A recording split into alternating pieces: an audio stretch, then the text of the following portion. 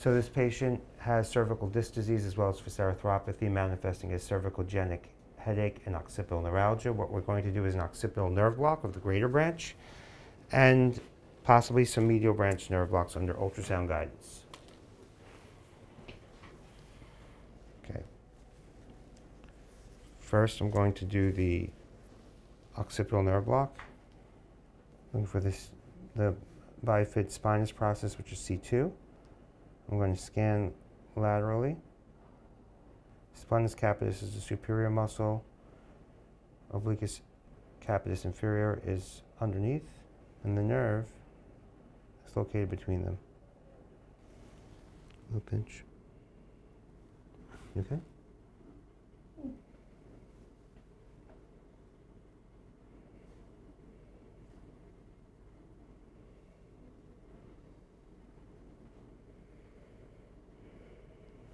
Okay, that's the first part. The other side's fine, right? Yeah.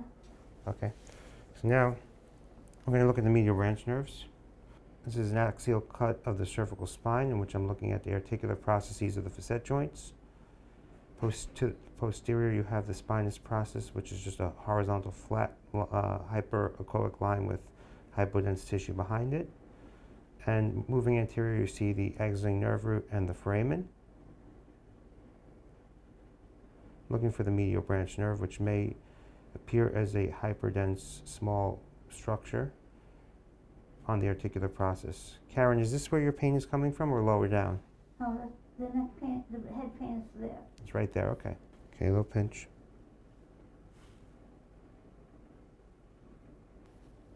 Feel that? Yeah. The medication is spreading over the medial branch nerve on top of the articular process. I'm going to go to another level. Mainly up here. Should I go a little higher? It goes that way up into my head. Okay. That line. Fair enough. Take an oblique approach. You can see the cervical medial branch nerves sometimes under oblique view. Here it is. Can you decrease the depth again? Good. So the medial branch nerve is here on top of the hyperechoic bone with an oblique approach. And I'm going to go center it. And with an out of plane approach, I'm going to approach the nerve. Low pinch, Karen. You okay? Mm.